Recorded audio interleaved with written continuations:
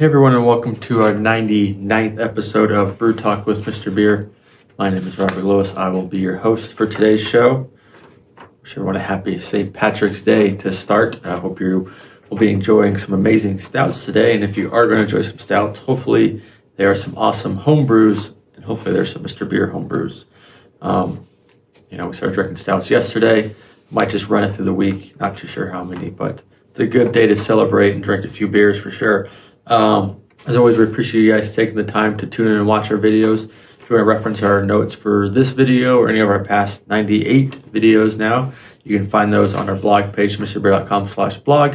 Also find a bunch of cool recipes and other fun stuff we got going on that thing. So definitely good to check out the blog. A lot of frequently asked questions on there. A lot of stuff going back several years. So a good place to research for some knowledge for sure. Got a pretty quick topic again for you guys today. The question is, can you bottle and carbonate your beer in growlers? It's something that I think people ask pretty often. I think we hear this question, and growlers are really cool. They look really cool when you fill them with beer, when you take them home from your local craft brewery or whatever tap house you're going to, get a growler filled, take it home, enjoy the beer that night or the next day. It's usually pretty good to go. However, they don't work that well for bottling your beer for the most part. There are some exceptions I'll talk about at the end, but for the most part, they do not work that well. So we recommend against bottling your beer in growlers. And there's a few reasons for that. The first, depending on the type of growler that you have, the lid may not be suitable to keep in that CO2. And some are kind of just like plastic or metal twist tops and some stuff like that are very simple. Sometimes they don't have the proper seal. So if you bottle your home brew in there and then you go to carbonate it, the carbonation is just going to leach out of that lid because it's not going to seal it in tight and keep that CO2 in there. So what you're going to get is flat beer. So you're going to go through all that work, especially if you do like a gallon growler. That would be a lot of flat beer. That would not be enjoyable to drink or a fun thing to open, that's for sure. So yeah, depending on if you have a bad lid, that can help your beer not have any CO2 and you'll not be good to go.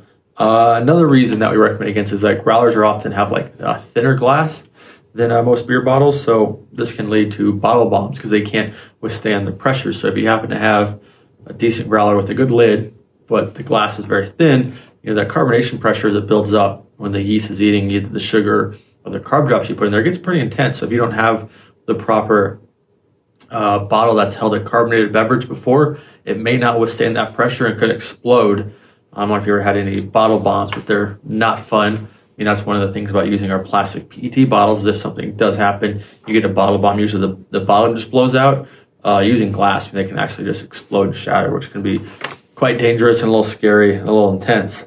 So it's not something that you want to use. So, obviously the two main reasons that we talked about of why you don't want to bottle your beer in growlers is the lid, thin glass, probably won't hold your CO2 in there, and bottles might explode, which would be really bad. Now, it should be noted that, we're kind of talking about traditional screw top growlers that you have for, like I mentioned earlier, the ones you usually get from your local brewery. They kind of have the kind of aluminum metal lid thing that they put on there. Those aren't going to work. Now, there are growlers that are like swing top growlers that you can use. I've seen those. Those will work well. They're often thicker glass as well. Sometimes if you get the bottle or something with the right kind of lid that will hold in pressure, you can also use those. Just make sure you got something with thick glass. You don't want that to explode again. But just to be safe, help ensure your beer is fully carbonated. Make sure you're going to have an awesome beer, 2 weeks after you bottle it. We just recommend staying away from growlers, using beer bottles or any type of bottle that's held a carbonated beverage in the past. That's the safest way to go.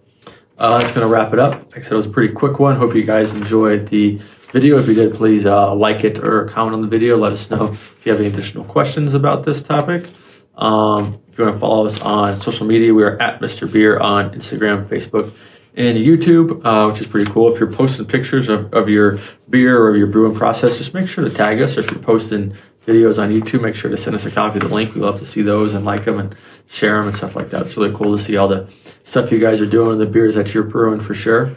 If you want to learn more about Mr. Beer or just brewing with Mr. Beer, hang out with fellow like-minded Mr. Beer brewers, check out our Facebook group, Mr. Beer's Brewing Society. You can find that just by searching Mr. Beer's Brewing Society on Facebook. We ask you to answer 3 questions, and then we will let you in. that's going to wrap it up for today. Hope you guys have a good St. Patrick's Day. Hope you drink some awesome stouts. And today's the last day for our St. Patrick's Irish Stout refill sale for $12.50. So make sure to snag that deal while you can. We'll talk to you guys next week. Cheers.